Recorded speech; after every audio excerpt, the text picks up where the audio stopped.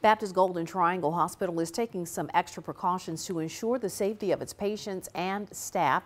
Last week, metal detectors were installed at the entrance of the ER, and security personnel are now equipped with handheld detector wands. Our Keely Shields talked with hospital administrators about the decision to add the extra layer of security, and she joins us live from Baptist Golden Triangle with the latest on that. Keely.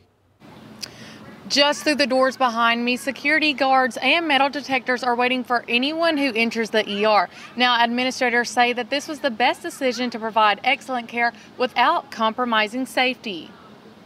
It's been a week since Baptist Memorial Golden Triangle installed metal detectors at its Columbus campus. Administrative Director Madison Guyton says the plans to improve safety have been in the works for a while. We actually started this process about 8 months ago to try to prevent weapons from entering our facility. It wasn't necessarily because of certain events that happened, but then we did have certain events that transpired, and they kind of pushed the metal detector through even faster. But just mainly to protect our staff, our visitors, and our patients, to try to make a safer environment that promotes healing. Every guest or patient who comes through the ER is required to go through the detector.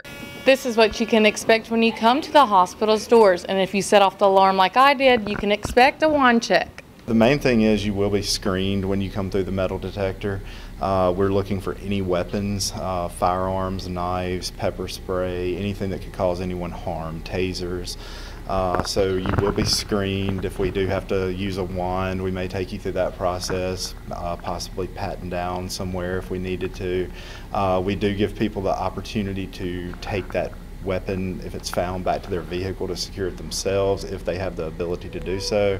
If they don't, we do not delay medical screening for any reason, but we will secure that weapon for you, and then we will return it to you upon your discharge at your vehicle. The hospital has hundreds of employees who use different entrances to get into buildings. Areas that do not have metal detectors usually require ID badge access. A lot of our areas you do have to have a badge to access, and then a lot of the other areas, if you come through any entrance, we do have screeners in place.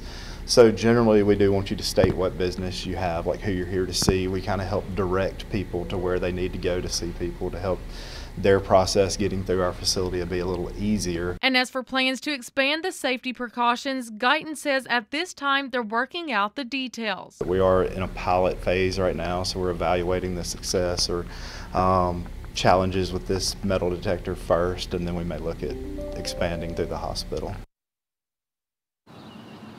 Now, the ER is open 24/7, so you will be screened at all times a day. Reporting live in Columbus, Keely Shields, WCBI News.